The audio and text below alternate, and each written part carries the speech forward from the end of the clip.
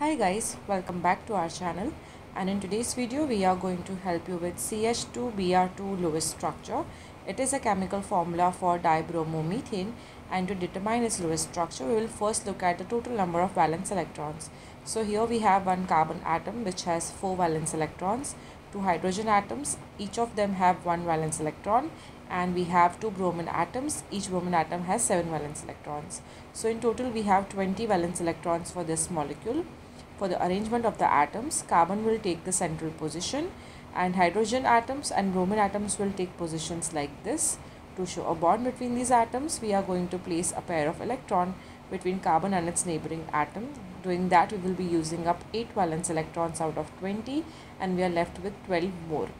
Now if you look here closely, carbon already has a complete octet because it has 8 valence electrons in its outer shell.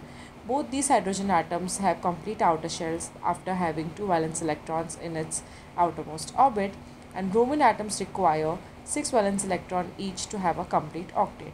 As we are left with 12 more electrons, we will place 6 electrons around this bromine atom and the remaining 6 around this bromine atom. Doing that, we will be using up all our 20 valence electrons, and this is the Lewis structure for CH2Br2, and I hope this video helps you to understand it easily.